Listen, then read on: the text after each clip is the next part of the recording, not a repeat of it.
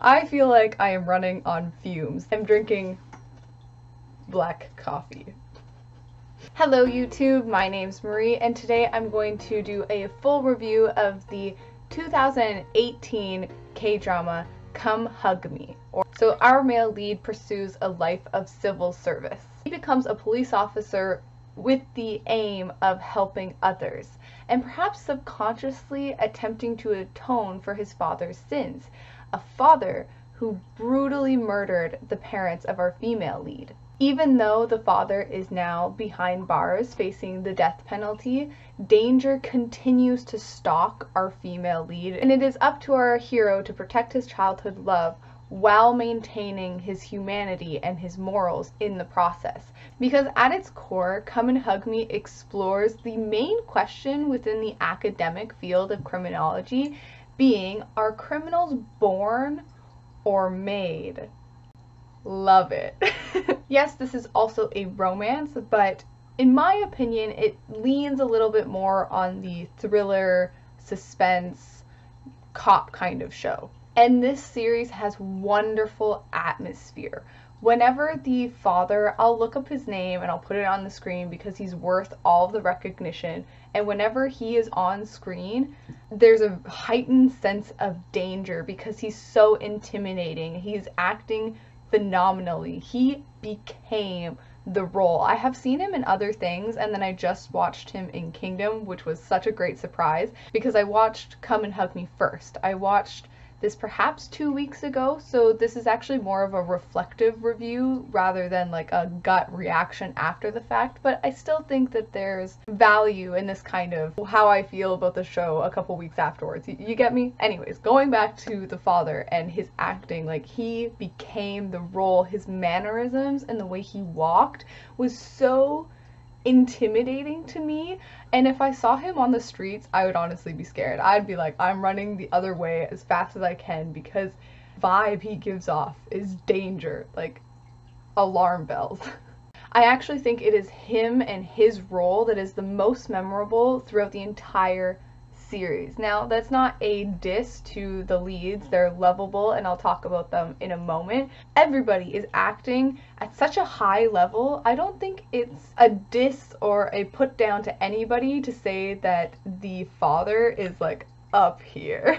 He's probably one of my favorite villains of all time. Next, I want to talk about a couple of the supporting characters, the first being the mother. Her character gives this show so much heart. And the theme that I mentioned earlier of the nature versus nurture is exemplified by her role in the story because she is the nurture end of that discussion where the father is representing the nature aspect. I mean, it's a little bit more complicated than that.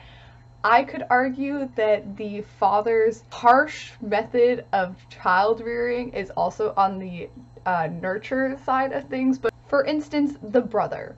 Does the brother become a criminal because of his father's influence? Nothing to do with his genes or his temperament, but because of how his father raised him. That's a question for a whole nother video. But, you know, for simplicity's sake, they're two sides of the same coin, one being nature, one being nurture, and their arcs were perfectly done. She is the nurture side because she's not the biological mother of the male lead. She is also another acting powerhouse within this show. Speaking of the brother, he is another supporting character that I think deserves a highlight. His redemption arc is so good. A few episodes prior to his character's kind of climactic moment, I had an idea of how I would redeem his character, and I was like, this is perfect. I'm a writing genius. And I was so happy that my idea was actually what came to happen. Like, I thought it was perfect. It just made me really happy that they did what I wanted them to do. And there's actually a couple moments, I can think of 3, where I predicted something that I was like, wow, this would be a really good evolution of a character that would be, for me, incredibly satisfying. And it actually did end up happening. Certain things with symbolism, like the hammer versus the gun, they did that, and like other character moments they did, and I had wanted them to do that. So you might hear that and be like, wow, so the show's predictable. And you could say that, whereas I think the show has great payoff because all of these moments are earned. Okay, so now let's talk about the leads. Overall, the female lead is fine. Serviceable. Okay, frankly, she's a bit forgettable. Like I said, I watched this a couple weeks ago, and out of all the characters involved with this show, I don't think of the female lead as something that I really loved within the series. She's fine, she's a beautiful woman, and she's acting fine, and you know, it's fine. She's fine. Now, the female lead within this show actually becomes an actress, and that part of the story I really enjoyed because you got a little bit of the behind the scenes of the whole celebrity process and how celebrities manipulate the media. It's not in there a lot. It's kind of just like sprinkled in the perfect amount that I enjoyed.